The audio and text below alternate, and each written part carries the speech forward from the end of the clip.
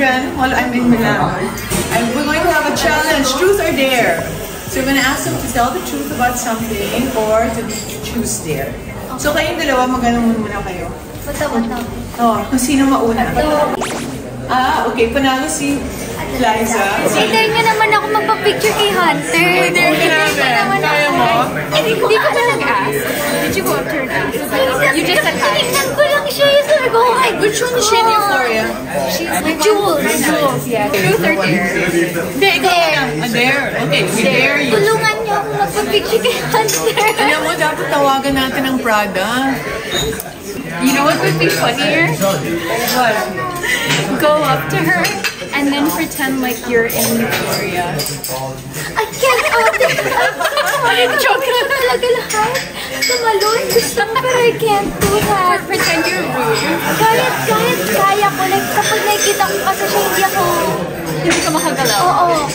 Kaya ang pinakakaya ko lang is, hi.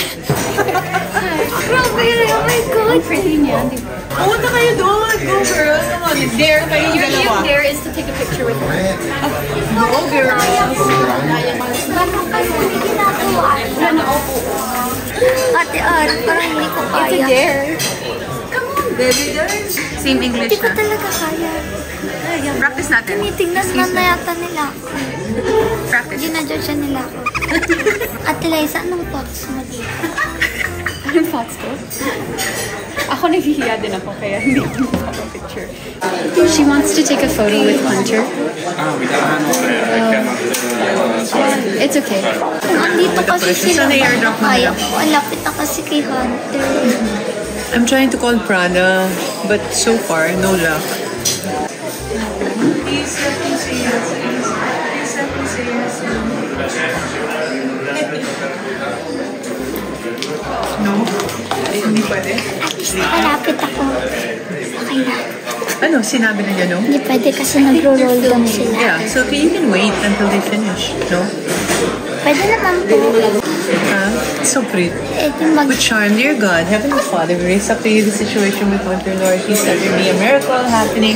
Let her reach out to us and have a picture taken with us. Naks, in Jesus' name we pray. Amen. Thank you, Habang Lord. wala, Dok, siguro pwede muna tayo mag-content doon. Yun ang number one, ano nyo eh. Hunter, could you please have a picture with us? Pwede po picture. We watch it. What's the second season? Second season. Already out. Okay, ready? 1, 2, 3. Yay. One more. Thank you. Yeah, of course. Yay. Nice to meet you. Excuse me. We made it. See, we did it. Oh my God. Okay. Are you okay? Ako ang nag-dare. Congratulations, you did it. And your thing is, what is the most embarrassing thing you've ever done to get the attention of a guy? Oh. Have you ever had a crush and you wanted him to look at you and... Oh my gosh, yes. Okay, good. Tell me. When I was in grade 4. So how old were you then? I was 10 like years old? 9 years okay. old. This was in America. I had a crush on this boy named Gary Ben. He had a girlfriend. We were only in grade 3, but he had a girlfriend. Oh, no. But they had just broken up, I found out. So we were on the same school bus going home. It was around Christmas and my birthday, so I had a lot of new presents. One of my favorite new presents was this perfume I got that had like glitters in it. And I thought I was like a woman because I had perfume with glitters. He was seated behind me in the school bus. So what I did was I turned around and I wanted to show him my perfume. I wanted to like flex it, you know? I turned around, tas aksidente kong na-spray sa eyes niya. I sprayed it in his eyes, and his eyes, he started tearing up. Like, he got an allergic reaction. As in, yung buong dito niya, mukha siyang naka-mask. Parang nag-red lahat. The bus driver had to turn the bus around, and we had to go back to the school to bring him to the clinic. And then the principal's office ako. Kala nila prank. Yes, and we never spoke again. Until a few years ago, he messaged me on IG. Parang nahanap niya ako. Because my old schoolmates, they don't know me. They know me as Hope. They don't know that I'm an actress in the Philippines, right? So he's a producer. He makes music now. And he found me somehow. And he was like, let's make music together. And I was like, nope. Pick-up line ba yun? Let's make music together. Is it something people say in the States? Yeah. Oh, okay. Like, people just- No, sarap naman. Then you turn, look at me now. Look at me now.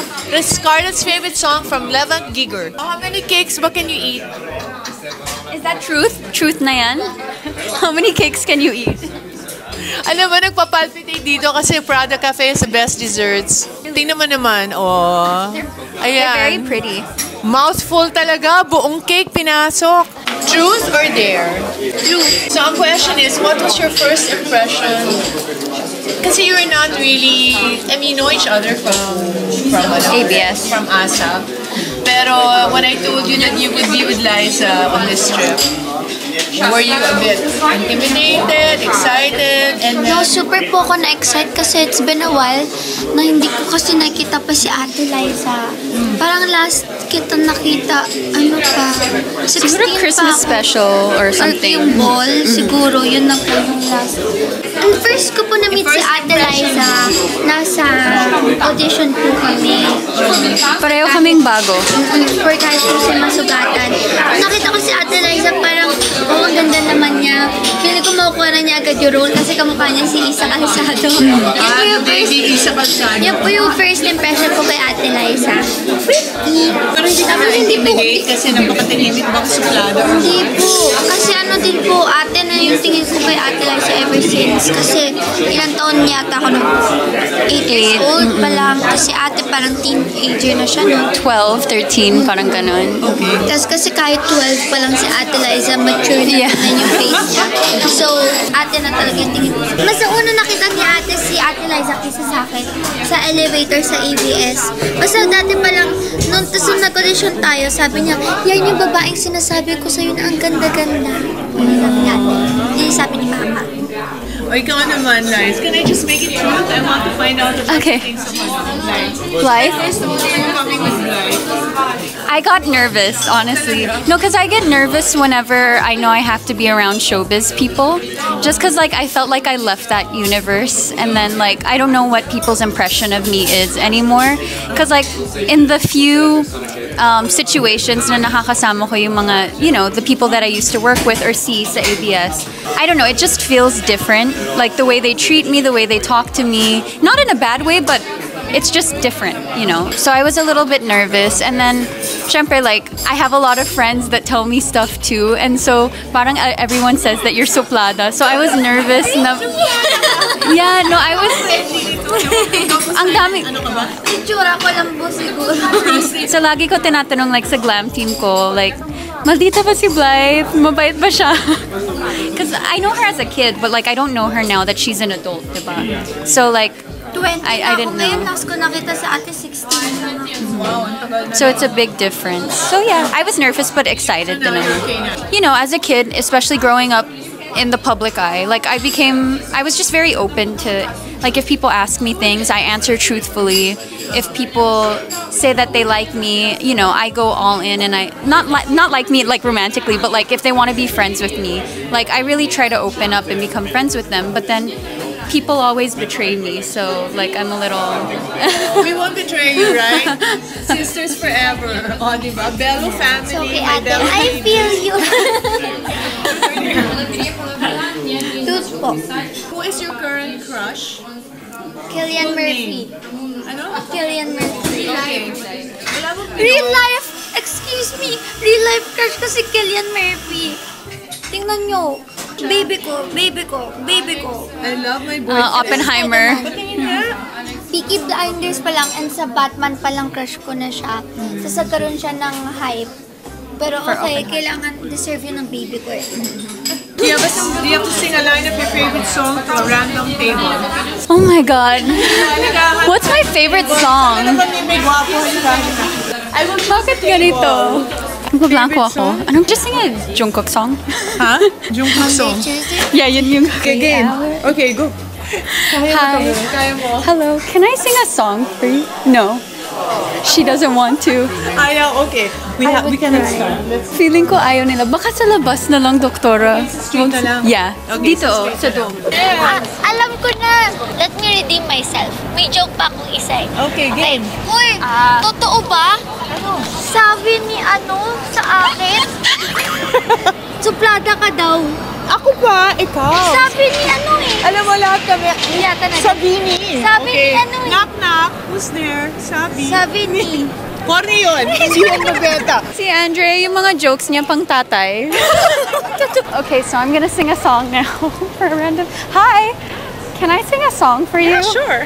Okay, I'm not a great singer, disclaimer. It's alright. But this is my favorite song. Alright. Monday, Tuesday, Wednesday, Thursday, Friday, Saturday, Sunday.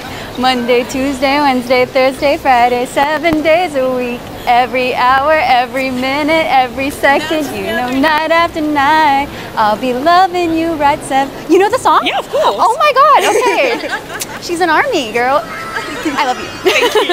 Thank you. Thank you. Okay, this ends our Truth or Dare challenge here in Milan. Don't forget to Like and subscribe. And comment kung ano pa gusto nyong gawing content ni Doc Belo. Okay, bye everyone. Ina. Bye-bye. Arrivederci.